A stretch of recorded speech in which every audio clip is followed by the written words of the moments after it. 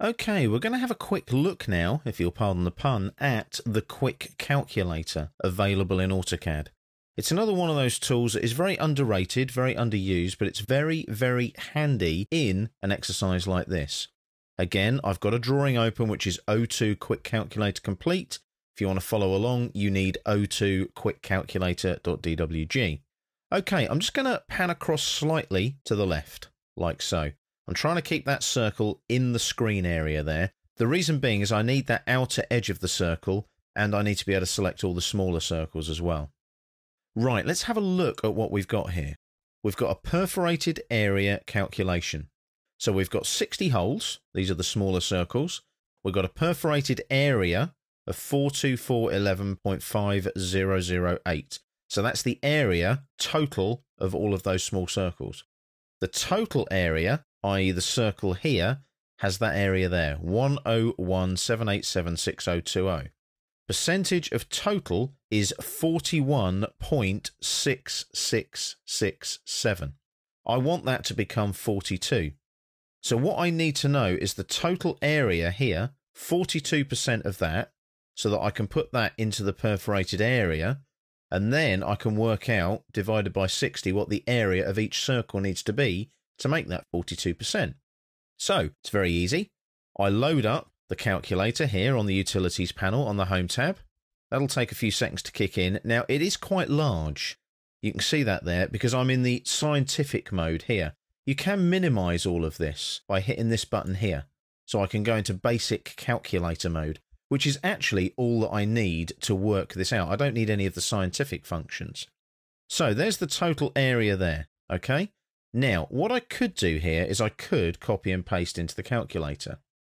What I can do, though, is do something really neat. If I close that quick calc there a moment, and then click on the circle, like so, that's the total area, and then go up to my View tab on the ribbon and go to Properties. There's the circle. Now, if I scroll down here, can you see I've got area 101,787,602. That's the area that I need in the table. So if I click there, I can run the calculator straight away. I've got that number in the calculator straight away. Much, much easier, much, much quicker. I select the object, run the calculator from the properties. So there's my area there. So I've got my area. Now, let's have a look. I need 42% of that. So I'm going to have to times that by 42%. Let's have a look. Have I got a percent button there anywhere? I don't seem to have. What I can do, though, is I can just expand this out a little bit. And then what I'll do is I'll scroll down. Have I got a percentage anywhere? No, I haven't. Not a problem. What we do is we times that by 42%, which is 0.42, like so. Very, very easy. I can then just press enter and it calculates that value for me. That's in the red at the top there. 42750.7928. I now need to divide that by 60. So I divide by 60 because I've got 60 holes, and I press enter again. So there's the value that the area of each small circle needs to be. Now I can just highlight that, right click, and copy it, like so. I can close the quick calc now because I've got the value I need. And what I do now is I hit escape a couple of times in the drawing area, select one of the small circles, or do I select all of them? You need to select all of them. So you can just click, drag a crossing selection across like so. Doesn't matter if you get the big circle. I'll show you how to lose that in a moment. So let's get every single circle. You might need to pan upwards a little bit to get them all, and you just drag it all across like that. Make sure you get every single circle, and then holding down Shift, click on the outer circle. There's the area value there. So I click in there.